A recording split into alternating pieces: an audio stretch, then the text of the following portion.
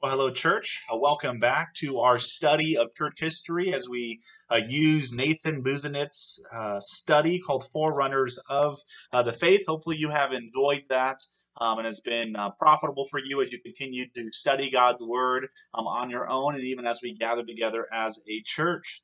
A little bit of a brief review.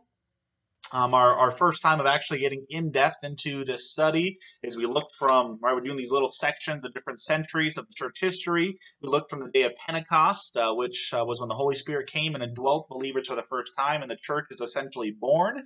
And we looked from that period to the end of the first century with John the Apostle exiled to the island of Patmos, where he would eventually write the book of Revelation. We have taken a look at the time of the apostles, right, and what that looked like during that time, and then from there we shifted to those who were the disciples of the apostles. We refer to them as the apostolic fathers, right? So these are the church leaders of the early church, specifically right after the time of the apostles, right? We looked at Clement of Rome, we looked at Ignatius of Antioch, and we also looked at Polycarp of Smyrna. Our last time together, the last time we were together last week, we moved from that period to moving into the second and mid-third centuries. And we took a look at what it meant to contend for the faith. In particular, we looked at kind of a rise in two separate groups of people called the apologists, right? And these were people who were, though this was always around from the earliest time, but even especially now we have some main names here. The apologists who were defenders of the faith, they're known as, specifically from attacks outside of the church, right? So those who did not believe in the Christian God, who did not believe in the Bible, and were attacking the views of the church. So these were the defenders of that truth, the apologists. We also talked about the polemicists, right? And these were the ones who were defending the truth from doctrinal errors from those within the church, right? So the polemicists, right? These would be like theological debates on different aspects of Scripture. So you have the apologists, those who defended the attacks from outside the church, and then you have the polemicists, those who defended the truth from those inside the church. We took a look at Justin Martyr of Irenaeus and Tertullian of Carthage, and then we also took a look at Origen of Alexandria, possibly one of the most influential thinkers of his day, though there was much controversy surrounding Origen. In there a second ago. Now we're going to kind of turn our attention to moving into the 4th century, right? So after 300 A.D. And so the subject of this lesson is called Defending the Deity of Jesus Christ, Athanasius, and the Council of Nicaea. And so that's what we're going to briefly talk about today. Let me go ahead and pray, and we'll jump right in. Father, thank you for this time you're giving us today. We pray that you would be honored with us. Help us to just learn and to grow in the knowledge of who you are and how you have preserved your church throughout history. Thank you. We pray this in Christ's name. Amen. Well, as I said, we're kind of moving into the 4th century, and the 4th century really saw a major turning point within Christianity. If you remember, shortly after Jesus ascended back to heaven, and really after the stoning of Stephen, even thereafter, Christians typically were highly persecuted people. Maybe not immediately initially, because Christianity oftentimes was seen as a offshoot of Judaism, and Judaism had some religious freedom within the Roman Empire. Right, the Romans believed in a polytheism, right, multiple gods. Jews believed in, and still today believe in, one God, and so they saw Christianity as an offshoot. But as the Jewish people increasingly persecuted Christians as being a heretical cult in their eyes, eventually Christianity was no longer within that umbrella of, or no longer seen within the umbrella of Judaism. And for about 250 years, the Christian church increasingly, and also oftentimes in intermittent waves, faced governmental persecution. But after one of the emperors, an emperor named Diocletian, after his reign ended in 305, right, he died in 305, there began this power struggle within the Roman Empire with several different people claiming ownership to the throne. Several years after that, after 305 AD, a man named Constantine the First, perhaps you know him as Constantine the Great. He gained control of the Western Roman Empire. He defeated a guy named Maximian in 310 and also his son Maxentius in 312. And prior to that vision, Constantine had claimed to see this vision, and he was told to conquer in the name of the sign of the cross. As a result of that experience, he professed to be a Christian at that time. And in 313, Constantine and a man named Licinius, who was the Roman emperor in the east, issued the Edict of Milan, which brought peace and legal protections to the Christian church. Now, here's what's so significant about this. It's for the last 250 years, as we have said, Christianity, in intermittent waves, had been a persecuted religion, a persecuted people. And in 313, with the Edict of Milan, followers of Jesus, Christians who lived within the Roman Empire, went from being persecuted to now being protected, right? Which is a significant thing within the Western world. About 10 years later, in 325 AD, Constantine defeated Licinius, and he became the sole ruler of the entire Roman Empire.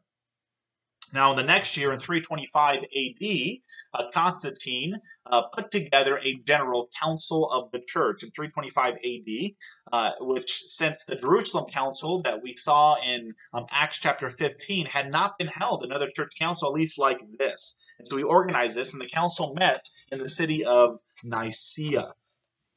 Now, something that's also worth noting is about 50 years later, the Nicene Christianity under Theodosius the Great, who was another Roman Empire, Christianity was exclusively made the official religion of the Roman Empire. In particular, the Christianity of the Nicene Council, which we're going to talk about today.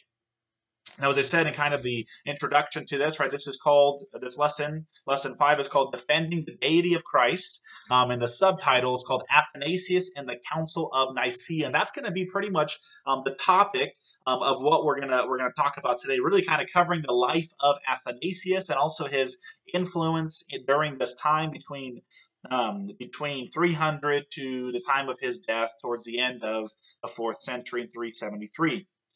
Athanasius lived from 298 to 373, and he was the pastor of the church in Alexandria, Egypt, right? And if you remember, Origen was actually born in Alexandria, Egypt, and was also trained there as well. Now, in Athanasius's day, right, though there are always things, false teaching, as we said, that the faithful God's people have always had to fight throughout the centuries, of Athanasius's day, the main subject was the deity of Jesus Christ, the deity of Jesus Christ. I'm sorry. And then also a related doctrine of his day was also the doctrine of the Trinity. Now, before Athanasius became the bishop or the pastor of the church in Alexandria, he served as a deacon under the leadership of a man named Alexander. One of the elders in that church was a man named Arius, and he began to teach that Christ himself was a created being who was not eternal and therefore was not equal to God the Father. This viewpoint would become known as Arianism, right? It sounds very similar to some of the teachings from the Mormon church and also some of the teachings from the Jehovah's Witness church as well. They believe some of these very same things. It is not a new issue. Alexander himself condemned Arius for his heretical views, but Arius continued to promote his position. And so there was a regional synod, which is like a smaller form of a church council. A region was held in 318, and this eventually will lead to the Council of Nicaea meeting in AD 325, involving church leaders throughout the entire Roman Empire. Now, it was actually Roman Emperor Constantine himself who called this meeting, and the purpose of it was just to resolve this controversy, and about 320 bishops or pastors of churches or leaders of churches came to debate this issue. Now, though Athanasius was only a deacon in the church that Alexander oversaw at the time, his views, that is Athanasius's views, are strongly the same as Alexander's. Now, at this council, there were three main positions that were put forth to debate on and affirm on by the end of the council regarding the deity of Christ. The first was, and here's a fancy word for you, was the issue that was called heterousios. Heterousios, which translates as of a different substance. And this was the view put forward by Arius and his followers. They viewed that Jesus, though he was in some way some kind of divine being, he was of a different substance than the Father, right? So he was kind of like God, but not co-equal, not co-eternal with God, did not share the same authority of God, did not share the same divinity of God. Instead, they viewed that they denied Jesus was God, and they insisted instead that he was a creature. The second main position put forward is called homoousios of the same substance. And this was really the response from Athanasius and Alexander towards Arius. They declared unashamedly that Jesus was not a created being, that he was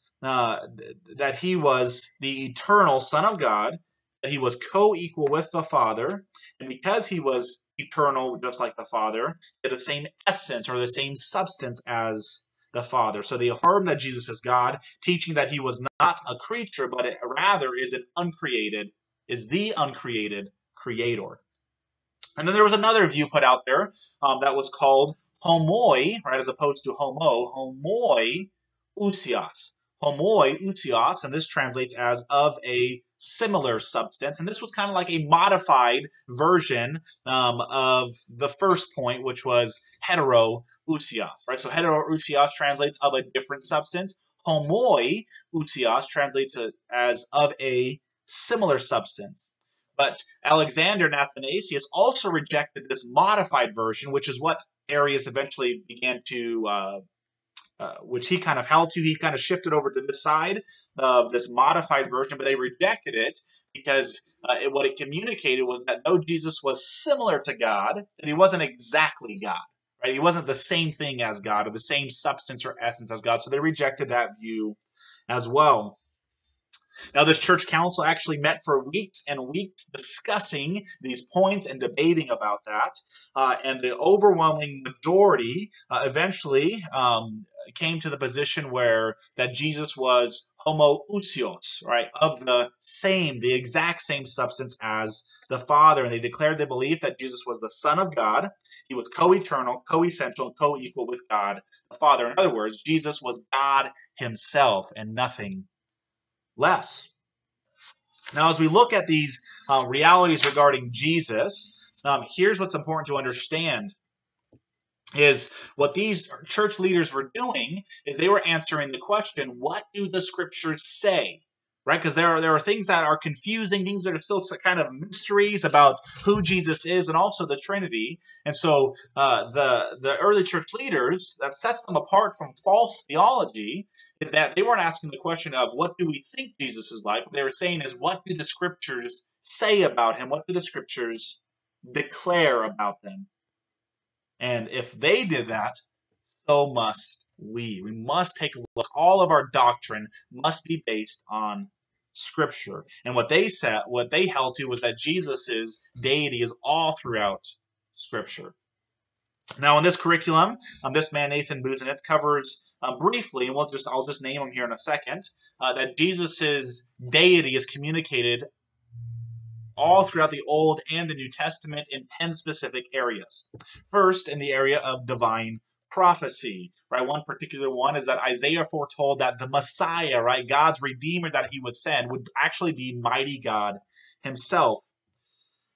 He talks about the divine existence. Jesus explained that he was with the Father in eternity past before the world began. So he existed before he was a human. Third, talk about the divine name. Jesus himself called himself the I am, the ego eimi, right? That he gave himself God's divine title, the name of Yahweh. Talks about divine authority, right? Jesus claimed to have authority over the Sabbath. He claimed to be authoritative over the destinies of people. And even the leaders recognized that he claimed that kind of authority, right? You remember, hopefully, with Jesus on the Sermon on the Mount in Matthew 5 through 7, when he says, "You have heard that it is said, you shall not murder," right? And what that meant. And he said, you remember this? He says, "But I say to you, if anybody hates his brother in his heart, that is as good as murder," right? So what Jesus he was doing, he was claiming divine authority. There's also divine power, right? When you look at Jesus' life within the gospel, he had authority over nature, he had authority over demons, and he had authority over sickness and death as well. There's also 6, divine ownership, right? Jesus himself claimed that he was God alone. He asserted that God's angels were his angels. An example of that would be Matthew 13, verse 41. He claimed that Israel who's God's people, was his people, and he claimed that God's kingdom was his kingdom. There's also divine exaltation. Now, if you remember, when an angel came to this earth, and particularly we see this in the New Testament, right, in this grand view of who this angel is, very quickly, when somebody would fall down to worship that angel, the angel would say, "Don't worship me, but worship God alone." But when you read the New Testament, when people come to worship Jesus and they give him that kind of due, he doesn't deny it. He actually accepts their worship. There's also the divine titles Jesus applied to himself. He called himself the Son of Man, which was a divine title from Daniel chapter 7. He also called himself the Son of God, being equal with God himself. There's the divine unity, right? If you remember, Jesus said, "If you have seen me, that you have seen the Father as well." And then there is divine affirmation. When you look at the rest of the New Testament writings after the life of Jesus, the New Testament clearly communicates that Jesus himself is God in the flesh. So here's primarily what the early church leaders at the Council of Nicaea, how they affirmed the truth of Scripture. They looked at Scripture and they said, what does it say about Jesus? And the unanimous affirmation was that Jesus himself was God in the flesh, and they condemned the teachings of Arius as heretical and dangerous. Now, even though we look at Scripture as our primary mode of our doctrine, of how we form doctrine or how we affirm doctrine, there's also another thing in church history that gives us further proof that this is historically what the church believed. It was the witness of church history. Now, that isn't our primary mode, but it is a good secondary reason, right? You don't just believe tradition just because it's tradition. But when tradition has its support in Scripture, it gives great weight to what is being taught. And the Council of Nicaea in the year 325 affirmed what the church had always believed, and what they had always believed was these realities about Jesus. So in 106 AD, the Roman governor Pliny the Younger, who was not a believer, he explained that the Christians in his region, they sang to Christ as one would sing to a god. Ignatius of Antioch, who lived from 50 to 117, talked about Jesus Christ as God. Polycarp of Smyrna, we've talked about him before, referred to Jesus as God. In the Epistle of Barnabas, the author there talked about Jesus as the one who spoke, in the beginning of Genesis to make man in our image. Justin Martyr talked about Jesus as both God and Lord of hosts. A guy named Tatian in 110 to 117 talked about Jesus as God who was born in the form of man. A man named Melito of Sardis, as he talked about Jesus's crucifixion, he talked about Jesus being the one who was the slain God hanging naked on a tree. Irenaeus of Lyons, all right, we talked about him, of Lyon. He talked about Jesus as the God, Lord, and eternal King. And there are many others as well. So all these examples demonstrate that not only was Scripture on the side of Jesus's deity, but so was church history. And so, as the council convened at that time in 325 AD, they affirmed the reality of what had always been taught. Right? They didn't determine what church doctrine was. They affirmed what church doctrine always was, based off of Scripture and based off of historical church testimony. Of the 320 bishops that met there to debate this issue, only 2 didn't vote on the Council of Nicaea's decision to affirm what they had always believed about Jesus in the beginning. They signed what became known as the Nicene Creed. Both of those who didn't sign were ardent supporters of Arius. Now, the Nicene Creed is one of the most influential creeds in church history, and here's the main thrust of it when they wrote it. It says this. You can look up the fullness of it on your own. Because we believe in one God, the Father Almighty, maker of all things visible and invisible, and in one Lord Jesus Christ, the Son of God, the only begotten of his Father, of the substance of the Father, God of God, light of light, very God of very God, begotten, not made, being of one substance with the Father, by whom all things were made, both which are in heaven and in earth, who for us men and for our salvation came down from heaven, and was incarnate and was made man. He suffered, and the third day he rose again, and ascended into heaven, and he shall come again to judge both the living and the dead. And we believe in the Holy Spirit. Now, the main thought in that Nicene Creed obviously is talking about Jesus, who he is, right? That he is homoousios, of the same substance as the Father, co-eternal, co-essential, and co-authoritative over all. Now, it would be about 50 years later at the First Council of Constantinople in 381, when the Nicene Creed was expanded to talk more about the Holy Spirit and his work in person. Now, over the next 50 years, though Arius had been condemned as a church heretic, his views continued to be spread throughout the Roman Empire.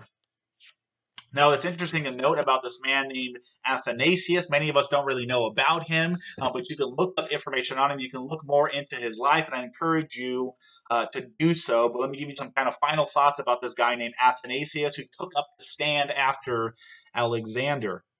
Though he was only a deacon at the time of the Council of Nicaea, he spent most of the 4th century fighting the false teachings of Arius. Over the next 45 years of his ministry, he would be exiled 5 different times, totaling 17 different years, or 17 years. Despite being denounced at the Council of Nicaea, Arianism continued to be a popular view within the Roman Empire, and as a result, Athanasius repeatedly found himself in the political crosshairs of his enemies.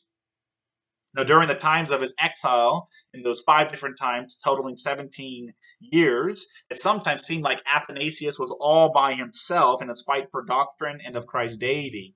But that wasn't so. But it does give us a good indication of who this man was. In fact, some have referred to Athanasius as the saint of stubbornness because he refused to compromise his defense of the truth, and he stood strong in his commitment. Why?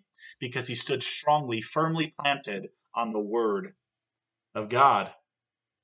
Now, on a human level, by 380 AD, the Emperor Theodosius I outlawed the heretical views of Arius, and he declared the Nicene Trinitarian Christianity to be the official religion of the Roman Empire. Now, as we think about these men, Alexander and primarily Athanasius, here's one of the things I would just kind of leave you with. Their faithfulness to the Scriptures, their rootedness to the Word of God are examples to us today. These men earnestly strove for the Christian faith, and their faithfulness sometimes meant that they were unpopular with the world around them. But they considered faithfulness to God and faithfulness to His Word of the utmost importance, that it didn't matter what kind of unpopularity came their way. And so their faithfulness should motivate us to stand faithfully on the Word against the false teachings of the world. And here's why. What do you imagine it would have been like if Arius, in that day, if they just said, you know what? just kind of do what you want, and we won't really say anything about it. For all you know, we wouldn't have the Council of Nicaea.